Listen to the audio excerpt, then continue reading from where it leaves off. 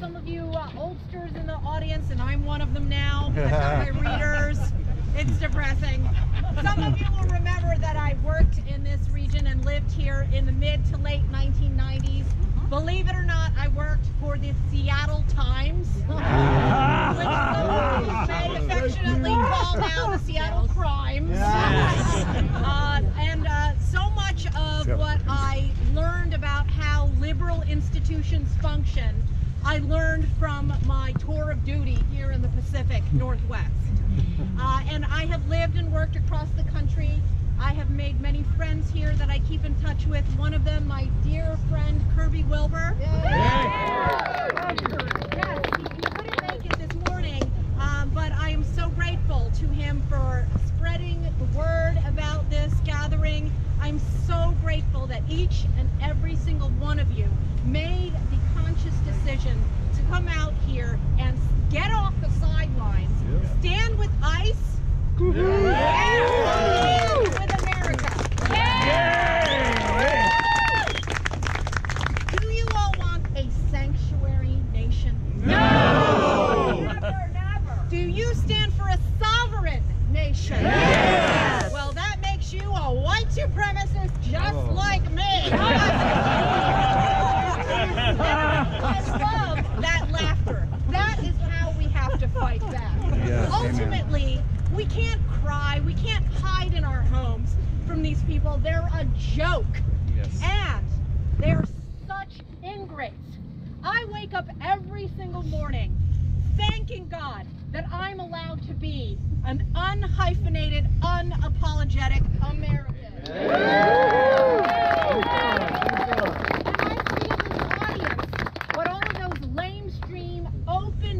Radicals in the media will not show. There are people here of every race, every background, every nationality. We do not enjoy white privilege.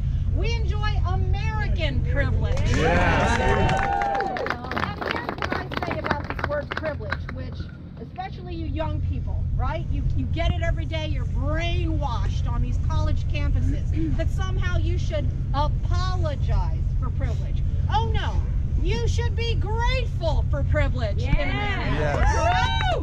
Yes. I have a very serious memory of someone here in Tacoma who did not get to live the American dream. And her name is Zina Linnick. Does anyone remember who she is? She was a 12-year-old girl who was kidnapped, raped, and murdered by a repeat criminal alien who was allowed to go through the revolving door. Zina was the daughter of Ukrainian immigrants who had come here to pursue the American dream. And instead, their lives were ruined by an American nightmare. An American nightmare that was sponsored by Open Borders, Inc. The man, the monster, who kidnapped, raped, and murdered Zina Linnick was a Thai immigrant who had been charged, arrested, and convicted of raping a 16-year-old family member. He had been charged with assault, and he had been suspected in at least 2 other rapes of young girls. Open Borders sanctuary anarchists stand on the side of Zina Linnick's murderer and not the Zina Linnicks of the world. I will never forget this story. 12 years ago, it's been 12 years, Zina Linnick's family tried to sue the sanctuary anarchists in Pierce County who were responsible for refusing to cooperate with federal immigration authorities. They were denied standing in court. Open Borders anarchists are every bit as much a threat to us as those Antifa anarchists. The Antifa anarchists wear black masks. The sanctuary anarchists wear black robes. We can do something about this. There's all this talk about impeachment in the Beltway swamp. How about impeaching Open Borders judges?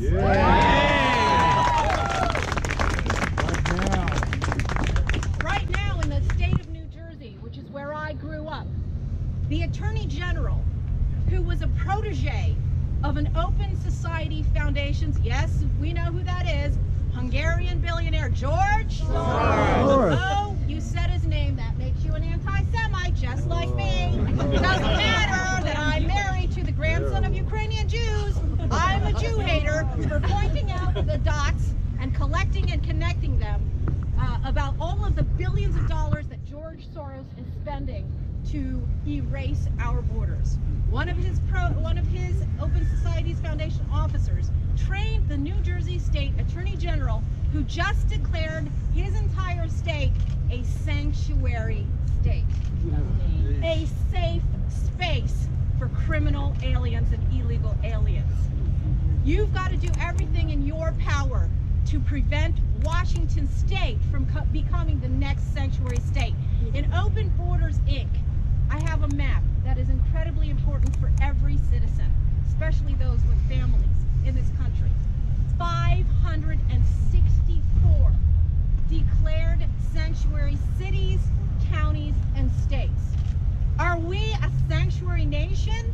No! Are we a sovereign nation? Yes! Well, it's not going to happen on its own, and I know that's why each and every single one of you are here.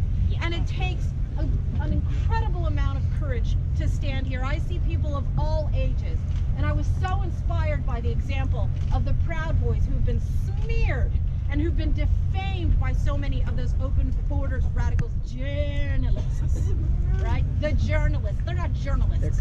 They're operatives. They're liars. They are operatives who spread propaganda and lies. They're the people who put a little girl on the cover of Time magazine with Trump towering over her. You remember that? Yes. She was supposed to be the poster child, Yanela Sanchez, of separated families. And then we come to find out she hadn't been separated by her mother, by the mean, evil, supremacist KKK, Border Patrol, or ICE. No, but the mother had essentially kidnapped the little girl and failed to tell the father back home in Central America, who ended up telling an actual journalist that their life was pretty fine, and he did not agree with the mother, recklessly endangering the life of that child. Lies, lies, lies. The mainstream media, lies. This is why I spent the last 8 months writing Open Borders, Inc. It is the longest of the 7 books that I've ever written, and it's the 3rd in what I call my Star Wars trilogy of immigration books. And it was mentioned that the other book that I wrote was called Sold Out, and the first one was the title of a book that I wrote in the aftermath of the September 11th terrorist attacks, which apparently I have learned now is a trigger word. Invasion. You can all say it. Invasion! This is being live streamed on my Twitter page to more than 2.1 million followers, which is suppressed and shadow banned, but we don't care. We're going to get out there anyway. Yeah. And, you know, every day I wake up and my goal is to trigger. And no, I am not inciting violence. I am trying to incite peace. I'm trying to incite fellow Americans to do what every single one of you have done today. Get up off the sidelines. And I want to echo what's been said before. That means getting out to the ballot box. And it means making sure that we have people who are committed to sovereignty at every level of government, because President Trump can't do it. The wall that he is building and the wall that's being privately subsidized is extraordinary. If any of you are familiar with the We Build the Wall organization, an incredible demonstration of how citizens DIY, do it yourself, right? Yeah. All of the intransigence and the paralysis that we see in the Beltway swamp is the result of 2 forces. It's not just George Soros. It is the Koch brothers. It is the Libre Initiative, which is as radical as the National Council of La Raza in trying to obliterate the difference between legal and illegal immigration. There's a difference. There's a difference. And we've got so many of these feckless is the perfect word, isn't it? Yeah. Senate Republicans who are doing everything they can, not just to stab President Trump in the back, but to stab the American people. The American It only hurts Americans. Did you see these Republicans who voted this week to reject the emergency order at the border that President Trump had sponsored. Replace them. That's right. People like Lamar Alexander. I mean, the encrusted barnacles on the USS Beltway need to be removed. Yes. I'd say put them on trial. It is frustrating when you think about all of the forces that we are up against. And that is what Open Borders Inc. seeks to chronicle. Once you have that information, you will be armed. Uh-oh, another trigger word. Armed with the information that you need to fight back. It was mentioned that we have Antifa. And in the book I have a chapter called The A-Team. This is not the good, this is the bad A-Team. Of Antifa, Abolish ICE, and the Sanctuary Anarchists. And it is this iron triangle that is inciting violence against the men and women who wear uniforms and put themselves on the line every day to guard against immigration anarchy. They're working inside, they can't hear us, but I want them to be able to go home and tune on social media and hear us tell them, thank you.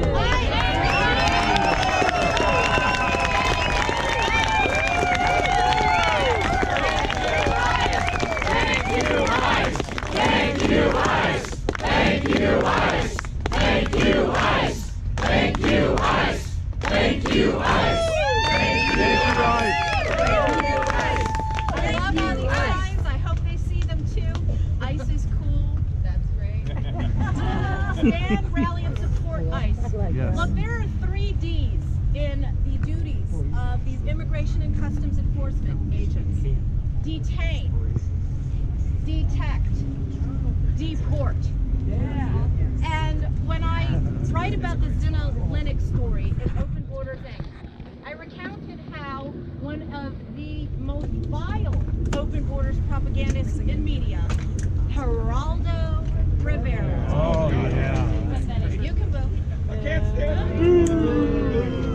Jerry Rivers threatened after I was talking about the need to deport criminal aliens 12 years ago after Zina Linux murder. Threatened, if he saw me in New York, to, quote, spit on me. But we're the ones that are in civil. We're the ones that lack. I think you could take them. Yeah, I know you could. I've been doing my deadlifts and squats. Philippine power. Knock him out. If you look at so much of the rhetoric that comes out of my colleagues in the Fourth Estate, they're the haters. Yeah. We're the lovers. Yeah. Yes, we are. I love this country. Yes. I want to preserve and protect the blessings of liberty to ourselves and our posterity. This is not selfish. This is the most unselfish thing that we can commit ourselves to. And by the way, raise your hands if you are a naturalized American who took the oath of citizenship. Everyone knows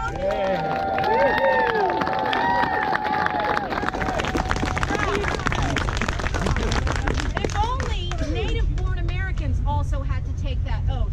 Yeah. Because it's written in my own heart.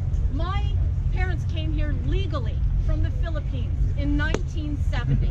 They had to pay all of their medical fees before they got here. They spoke English before on American soil. They had to pay their health fees, their legal fees. And then they had to raise their hands when they took the oath of citizenship to uphold the laws of this country and the Constitution of the United States against all enemies, foreign and domestic. That's right. That is our goal. That is our mission here from now until Election Day 2020 and beyond. It is our primary duty because enforcement of our immigration laws is the most fundamental existential issue of our time. You never hear people in these Democratic presidential debates.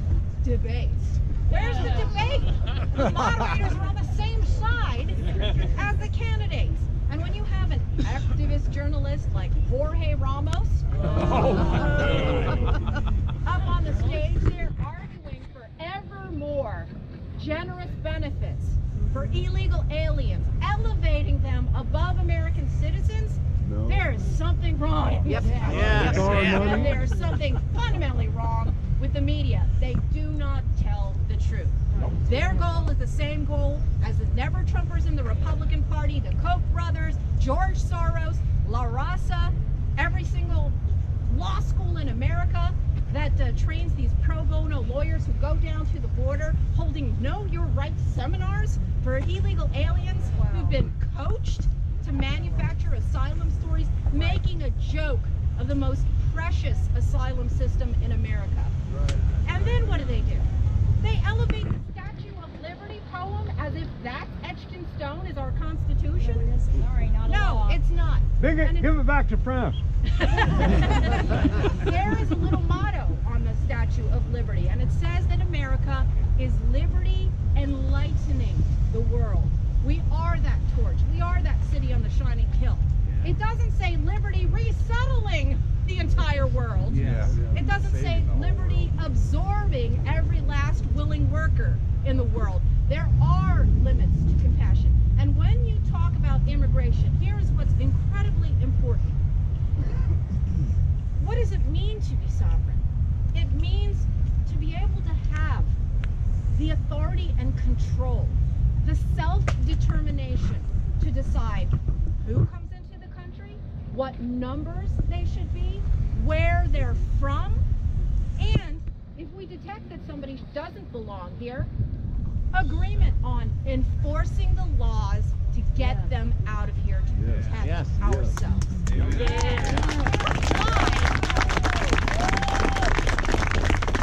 Why is it that we're not allowed to say that out loud?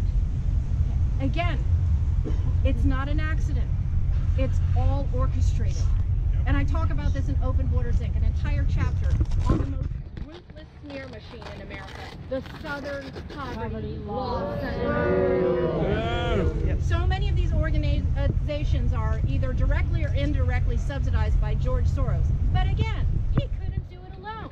Why is it that when the Republicans were in power, that they squandered the ability to investigate these tax-exempt nonprofit charities that are political propagandists and character assassins? Because they weren't really Republicans.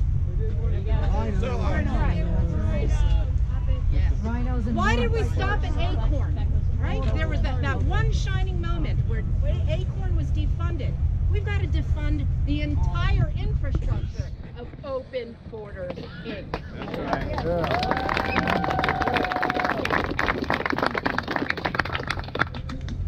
I want to leave on a positive and constructive note.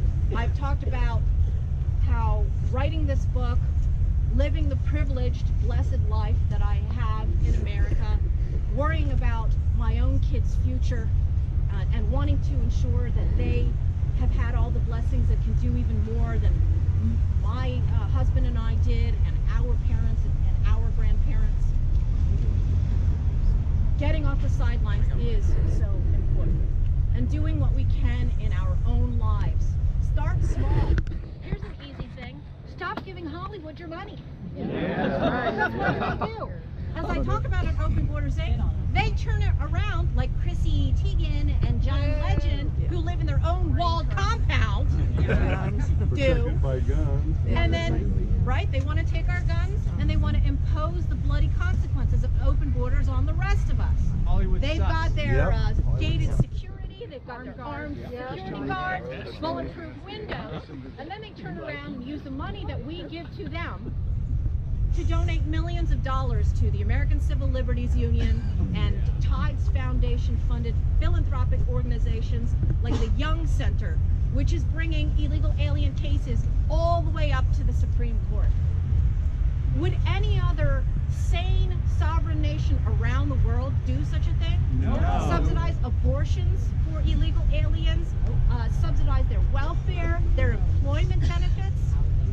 And where does all the money that so many of these illegal aliens are reaping go?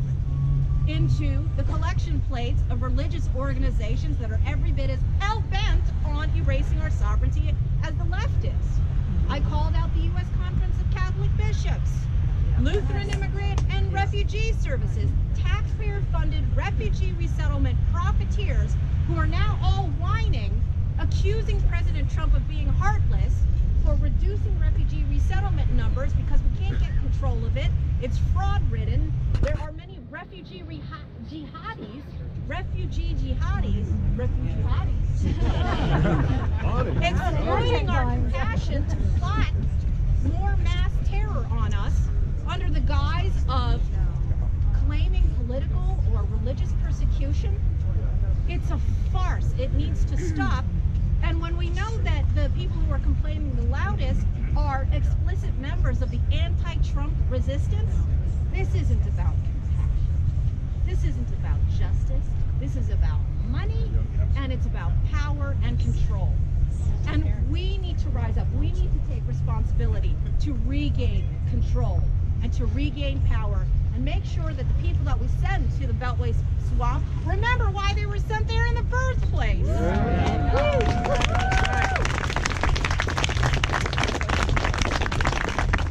We've got so many incredible people on the front lines exposing these insiders of violence. And as I was putting the book to bed to get it to the printer this summer, this happened. Another thing happened, and I know that each and every one of you are familiar with my friend Andy No. Yes. He wasn't the only one who has been the victim of violence, but it opened a lot of eyes to see literal blood being spilled. And the fact that you are all here, despite that threat to everyone, it's not just people who are high profile, and you have seen many members of the Trump administration, Fox personalities like Tucker Carlson who have had their private homes targeted. We are all targets now, and we have to show no fear. No fear. Right. We're the ones that have no hate. No hate, right? No hate. We love this country, and we have to do whatever we can to stand up and defend it. I know it's a busy day. I know a lot of folks are heading over to the Husky football game, and I'm so grateful that, you know, whatever else that you have in your lives, that you decided that it was important enough to come here and stand with me and stand with ICE and stand with America. God bless you.